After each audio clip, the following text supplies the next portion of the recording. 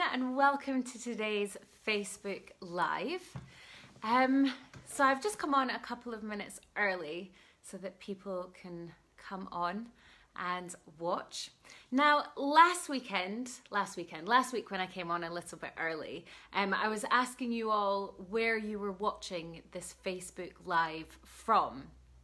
And I've been thinking during this week what I want to know about the virtual Benedetti sessions participants. And I thought, oh, you could tell me your favorite composer, you could tell me your favorite piece of music, something, you know, a piece that you've really connected with.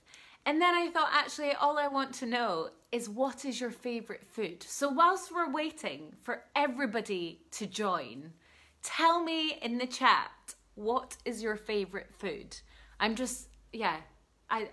big foodie. I like talking about food. My favorite food, to be honest, is anything that my mum cooks. She is the most amazing cook. And it's probably her paella, or I don't know, her tortilla. Spanish omelette. I love that. So tell me, what is your favorite food? Oh, somebody did my warm up this morning. That's amazing. Oh, lasagna and chocolate. I knew I had kindred spirits with the participants. Lasagna and chocolate, two of the best foods. So just whilst we're waiting for everybody to come on, I want you to let me know, what is your favorite food? We've got someone watching from Australia, Mexican, Italian, or sushi. Oh, I've not had sushi in so long. As soon as lockdown is over, that is what I'm gonna do. So if you're just joining the Facebook Live, hello everyone. We're sharing what our favorite food is, just as we wait whilst people join. Favorite food is Haribo's. That's from Kitty. Which Haribo's, Kitty? Because there's so many. My favourite Haribo's are definitely the Tangfastics. Chicken tikka masala from Diane, amazing. Sausages from Zoe, age 7. Indian food, all Asian food, yep. Cheesesteaks from Liam DeRosa. I don't know what, like cheese on a steak. I'm so sorry if I'm being really stupid. I don't know. Chocolate! Yes, Phil. I absolutely agree. Absolutely.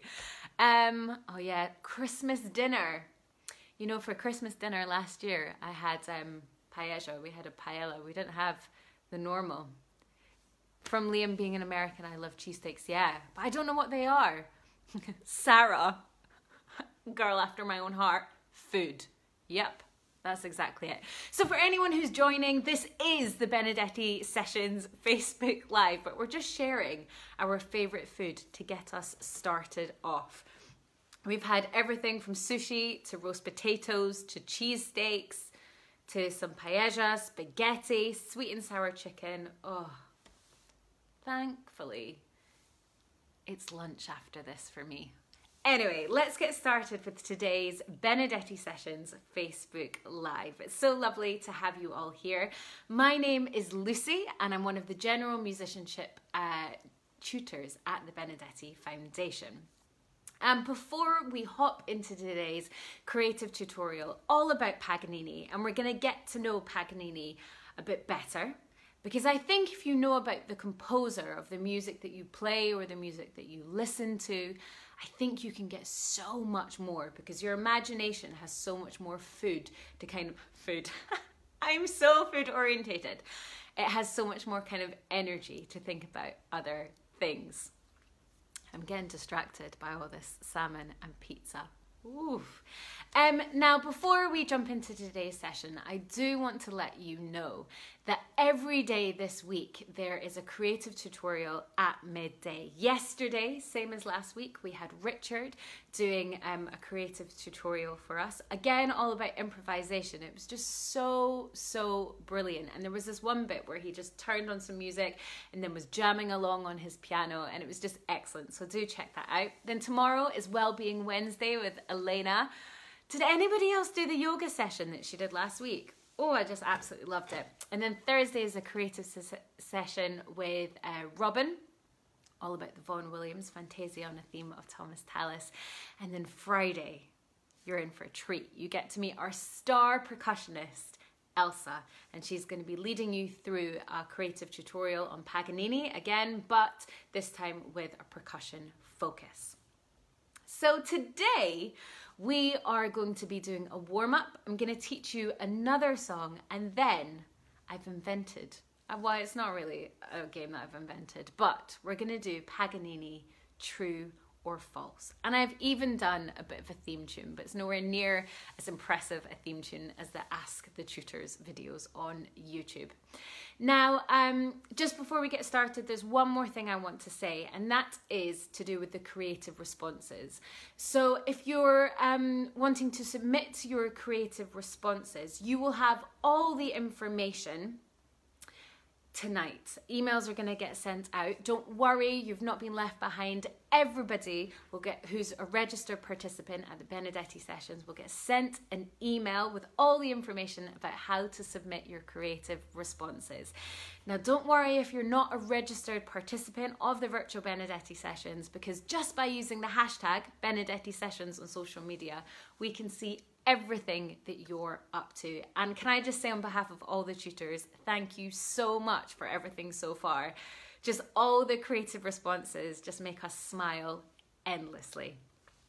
Someone's just gone, roller coaster. That's from Hip Hop Warm Up on the YouTube playlist on Nikki's channel. Go check it out. So to warm up, everybody, can you all sit up or stand up nice and straight?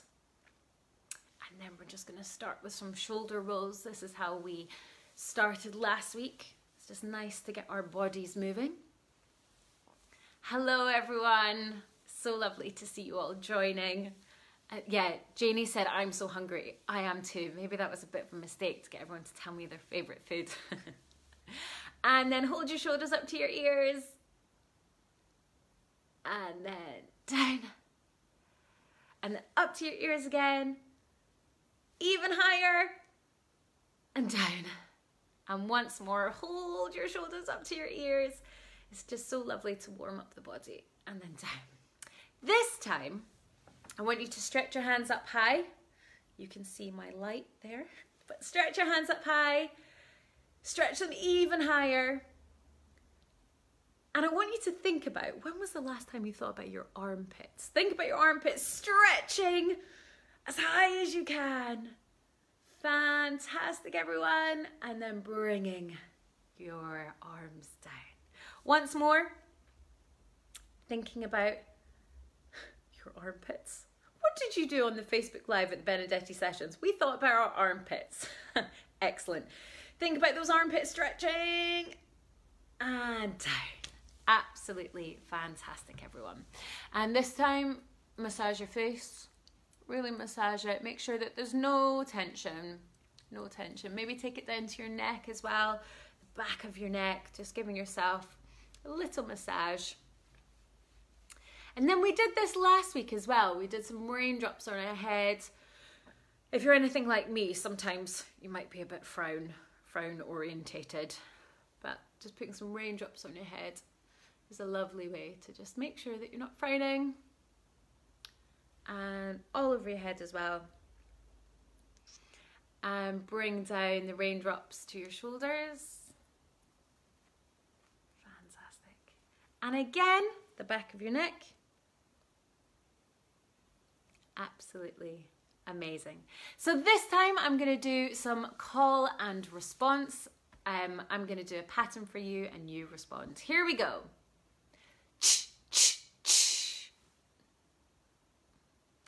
Ha ha ha ha ha.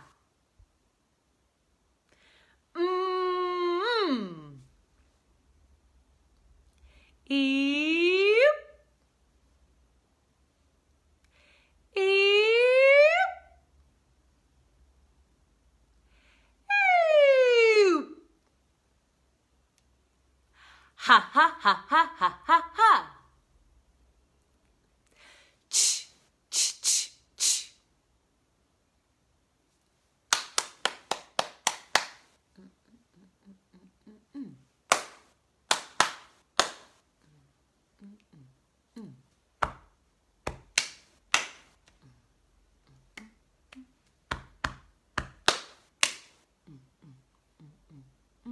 Ch, ch, ch, ch, ch.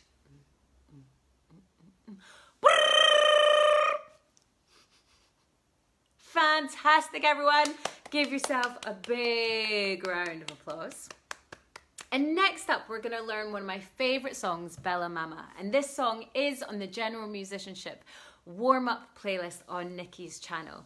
It's one of my favourite songs. I think I learned it maybe about 10 years ago.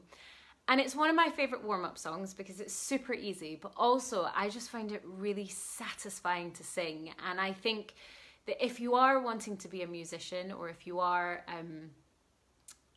if you do play music or if you do listen to music, singing is such a brilliant way to feel community and feel connected. So that's why we're going to start off with Bella Mama before I tell you a bit more about the creative tutorials. So, can everybody hold their hands here? I'm going to sing it for you once through. If you know it, sing along with me. If you don't, follow my hands and tell me afterwards, what are my hands showing you? Here we go, everyone. Bella Mama, yeah. 2, 3, 4. Bella Mama, yeah. 2, 3, 4. Bella Mama, Bella Mama, Bella Mama, Bella Mama, Bella Mama, Bella Mama, yeah. Let's do that again. Follow with your hands. Bella Mama, yeah. 3, 4. Bella Mama, yeah. 2, 3, 4. Bella Mama, Bella Mama, Bella Mama, Bella Mama, Bella Mama, Bella Mama, yeah. Absolutely fantastic. Now, what was I showing with my hands? What was I showing? Yes, someone said it.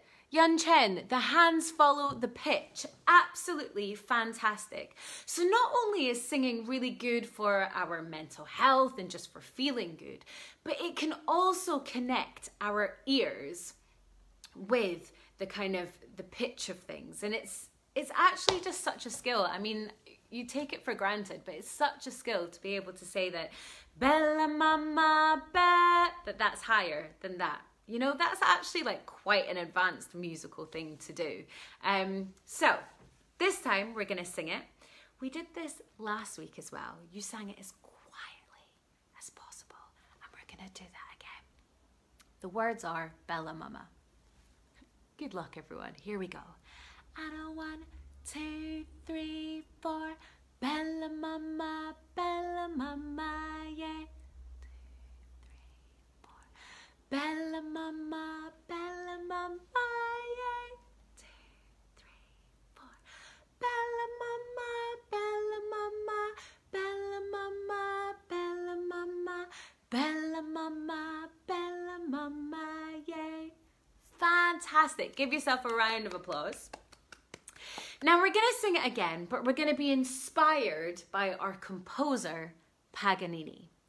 And Paganini, like lots of musicians, like lots of composers, was very complex, like lots of us as well, very complex character. But I think it's fair to say that he was very confident in his own voice. And Caprice number 24, he just is so confident in all these new techniques and the way that he explores his violin, or the way that he explored his violin. So this time I want us to channel a really confident musician or confident composer or confident person, and we're going to sing Bella Mama as loudly as we can. Here we go, and 1, 2, 3, let's go! Bella Mama, yeah, as confident as you can. Bella Mama, yeah. 2, 3, 4. Bella Mama, Bella Mama, Bella Mama, Bella Mama, Bella Mama, Bella Mama, yeah. Absolutely amazing, everyone. So good. So that's our Bella Mama. Now, if you haven't checked out the warm-up playlists on Nikki's YouTube channel. Absolutely do. Bella Mama, you can also sing as a round. A round is very simply a song that you can have two groups singing it, but each at slightly different times. In the UK, a couple of famous rounds are Frère Jacques, with French words, and the London's Burning as well. So go check out the warm-up video because we can sing it in 4 parts, and let us know that you are doing it as well. So let's move on to creative tutorials. As I said, all the information regarding submitting your creative tutorials will be emailed to you tonight. If you're not a registered participant, don't worry. If you use the hashtag Benedetti Sessions, we can see what you're up to. But on YouTube, there's a couple of creative tutorials that I've done for ways of exploring the music without playing. It's really important that we get as creative as we can with our own voices, get as confident and as just take up space with your own musical voice and your own musical ideas. And something that can help us do this is to have a bit of knowledge about the piece of music that we're playing or the composer. So it's time for Paganini, truth, true or false. So I'm going to say a statement. If you think it's true or false, please say it to your screen. I will do my very best to hear you. Or you can write it on the chat as well. So let's play Paganini, true or false, and let's get to know our composer a little bit better. So the first thing is this true or false? The first instrument that Paganini learned was the mandolin. True or false? What do you think? Tell me on the chat or say it to your screen. The first instrument that Paganini learned was the mandolin. Let me know on the chats. He also played the viola, the guitar. He played so many instruments. So many instruments. Is it true or false? True or false? Did he play? Was the first instrument that he played the mandolin? Oh, so from Karina, we have true. From Fiona, we have true. Bethan, we have true. This is so good. From Maya, we have true. And from Kate, we have true. If you said true, you are in fact right. The first instrument that Paganini learned was the mandolin. And he learnt this when he was 5. He took up the violin when he was 7. And by the age of 15, he was going on tours, but just within his country. From a very early age, it was very obvious that he was extremely gifted, which is quite remarkable considering, you know, there weren't any violinists in the family. His dad played the mandolin, but kind of just on the side. So yeah, getting to know Paganini. Second thing, true or false? Paganini started touring the world when he was 21. Paganini started touring the world when he was 21. Is that true or is that false? James, true maybe. What do you think? Is that true or is that false?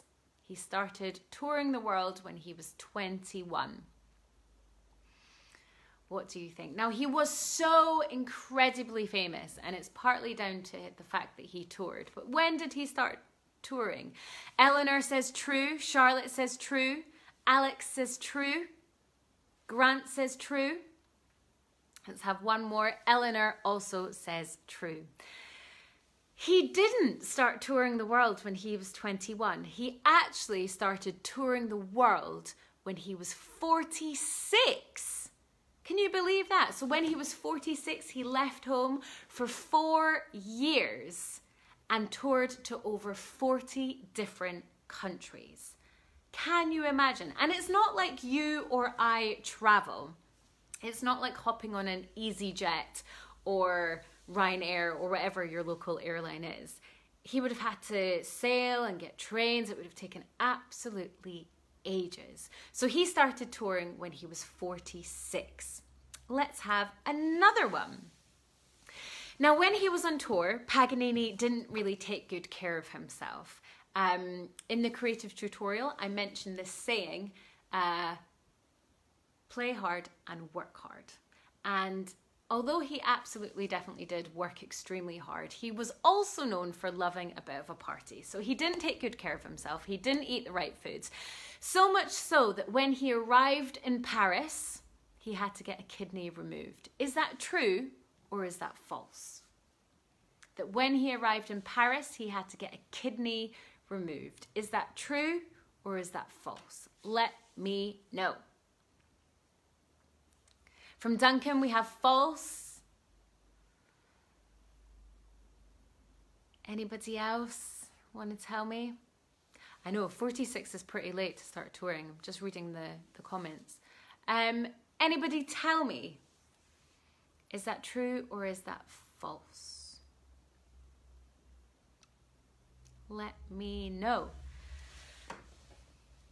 Somebody says true. Tamara says true. Yun Chen says true. Phil, you think it's true that he got a kidney removed when he arrived in Paris?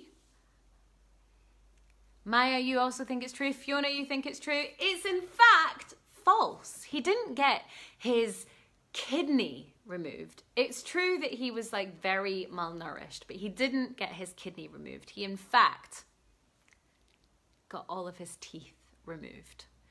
Now, I don't know what teeth removal was like in the 1800s, the early 1800s, but I'm imagining it wasn't great. And he had to get all of his teeth removed because he just wasn't very good at looking after himself. So let's do another true or false. Is this true or is this false? When Paganini arrived in new cities when he was on tour, he didn't like to practice by himself. Instead, he liked to find local but brilliant chamber musicians, so those that played in duos and trios and quartets. He liked to find them to play Beethoven's string quartets, and that's how he did his practice. Is that true or is that false? That he did his practice with local chamber musicians playing Beethoven's string quartets. Is that true or is that false? Let me know. Let me know. And Lara's joining us as well. So yeah, these are just some anecdotes so that we get to know Paganini even better. So is that true? Oh, Yun Chen thinks it's true. Liam thinks it's true. I love it that you think what I'm saying is always true. I must have a very trustworthy face. Jessica thinks it's true. Fiona thinks it's true. It is indeed true. Paganini practiced and practiced and practiced. You can't get to his level of rock stardom without practicing, but he didn't particularly like practicing by himself, and he was such a fan of Beethoven. He just absolutely loved Beethoven. So when he arrived in new cities, he would find the best musicians and play through the string quartets because he thought that that ticked all of his practice boxes. Let's move on. When Paganini was on tour, and Robin, the cellist who's going to be doing the Facebook Live, he was telling me some of these anecdotes. And he said something like over the 4 years he was on tour, he earned like 300 gold bars or something. Like, he earned a phenomenal amount of money. But back in the day, in the 1800s, you had to pay for your own venue costs and hall hire and usher costs. And is it true that when he played in London at Drury Lane, on the day of his performance, he even had to buy candles? He even had to buy candles. Is that true or is that false? Let me know. Let me know. Let me know. Is it true that Paganini, on the day of his performance in London, he was busy buying candles. Let me know what you think. Kate's saying that she's got them all right so far. Let me know. So we're just getting to know Paganini a little bit better. He is our composer of Caprice number 24, rock star violinist. We're just getting to know him a little bit better. Karina says true. Liam says true. Yeah, Fiona, I agree. Everything must have been so expensive. Emmeline says true. Yan Chen thinks it's true. And shout at your screen right now. Is it true or is it false? Was he busy buying candles?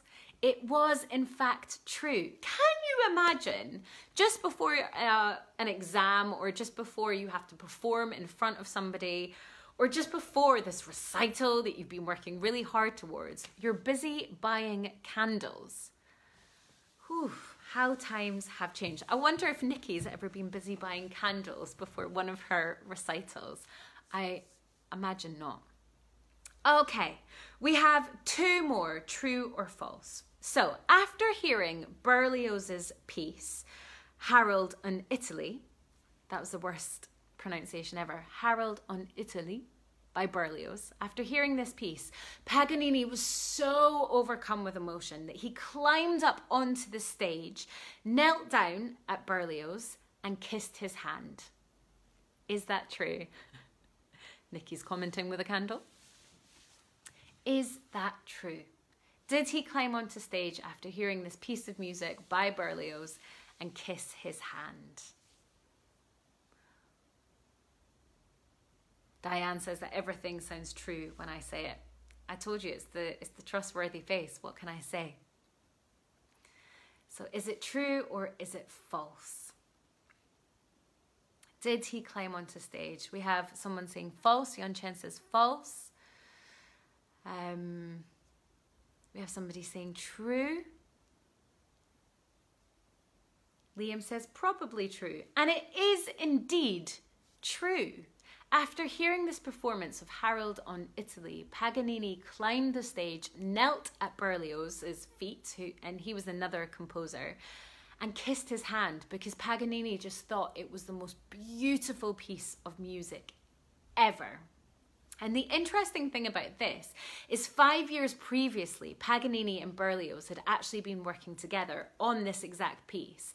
But Paganini played it through and he said to Berlioz, no, don't want to play this. It's such a boring piece of music. And walked out of the project, didn't want to be involved. And then when he heard it played 5 years later, he was so overcome with emotion because he thought it was the most beautiful piece ever. And I think this gives us a really good insight into the character of Paganini. Like, everyone kind of refers to him as just being so incredibly technically proficient on the violin. But he loved composers, contemporary composers of his time. He loved being inspired by them. And he wasn't afraid to change his opinions, which is so important. He was so confident in his voice that he was happy to admit when he was wrong. Now, the last thing. So the piece of music that we're looking at the virtual Benedetti sessions is Caprice number 24. And it's the last of 24 pieces of music that really changed the way that people played the violin. Technically, they were so different to anything that anyone had seen before. Now, with that in mind, Paganini, is this true or is this false? Paganini decided to dedicate Caprice number 24 to his favorite teacher. Is that true or is that false? Caprice number 24 is dedicated to Paganini's favorite teacher. True or false? Neve is saying true. Anybody else? Let me know. Who was Caprice number 24 dedicated to? Was it true that it's dedicated to his favorite teacher? Let me know. We've had somebody saying true.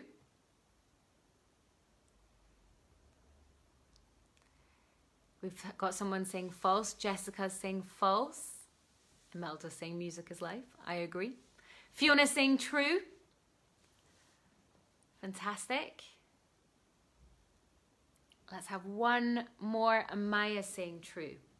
It is in fact false. And this is probably my favourite Paganini anecdote that we have. He dedicated Caprice number 24, one of the most difficult pieces on the violin, to, drum roll please, himself. He dedicated his own composition to himself. Now, there are so many ways that you can get involved with Paganini's Caprice number 24 at the Benedetti Foundation during these virtual sessions. You can be playing it. The brilliant Ayub sisters have done a fantastic set of variations and arrangements. You can take part in the creative tutorials, or you can let people know about this Facebook Live. And there's other Facebook Lives this week. But we just wanted to let you know a little bit more about the composers, to give you some context when you're playing, when you're listening, when you're doing your creative tutorials. And why not find out some more about Paganini? Because there's quite a few interesting anecdotes that might be more suitable for the parents and the carers, but I'll leave that with you. From all of us at the Benedetti Foundation, thank you so much for joining in with these virtual Benedetti sessions. Do let us know that you're getting involved by using the hashtag Benedetti Sessions.